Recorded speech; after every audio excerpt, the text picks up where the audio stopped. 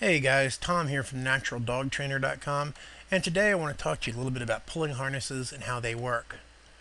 Now, there are dozens of products out there that guarantee that they're the best dog pulling harness on the market, but could that actually be true? Well, the honest answer to that question is yes and no.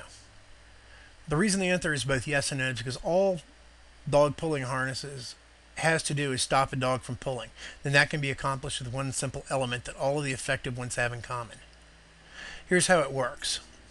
The single common feature in an effective dog pulling harness is the leash connection.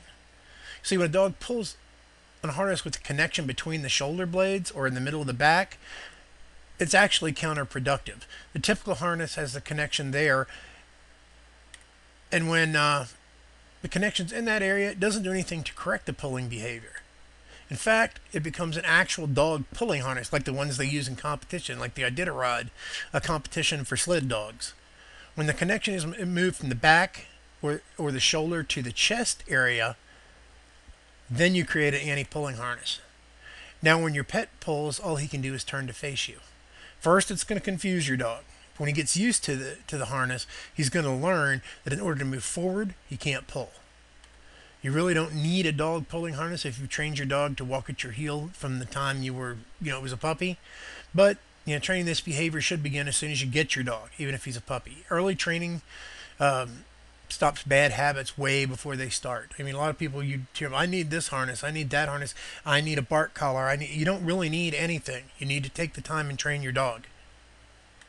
Okay, here we've got three effective choices for the pulling harness. I'm not really endorsing any of these. I'm just giving you the three that I think they're the best. One's the Halti harness, and it was one of the first ones to incorporate the front clip in the chest area. It's well padded, and the hardware is good on it. Next is the Gentle Leader. A lot of people pick this one right away.